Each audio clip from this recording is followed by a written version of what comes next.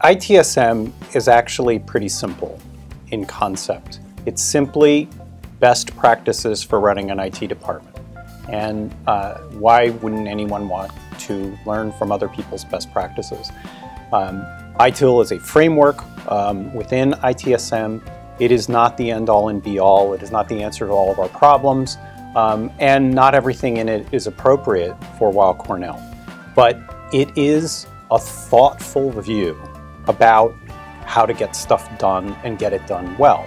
And it is reasonable for us to ask ourselves, always, are we doing the right thing? Is this the best way to get something done? This gives us a reference, a benchmark to go against that we know is likely to work well. And if we are doing better than what that process suggests we could do, great, we'll keep doing what we're doing.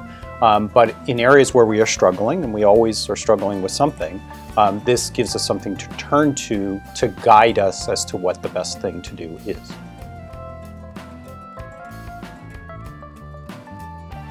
If we're doing service management right, it means that we know what our users want, and we know how to provide those services to our users.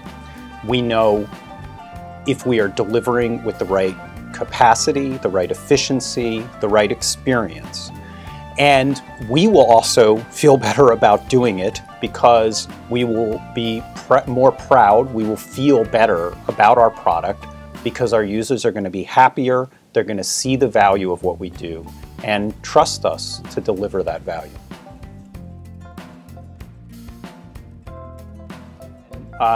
This is really a project that's all about positive change. I mean, this should be exciting. I mean, who gets up in the morning and wants to do a bad job? No one. I mean, you get up because you want to do something, and particularly if you work at a place like Cornell, where we're really a mission-driven organization.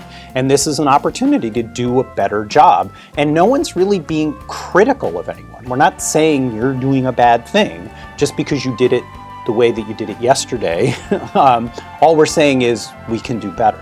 And that should be an exciting and fun process to participate in.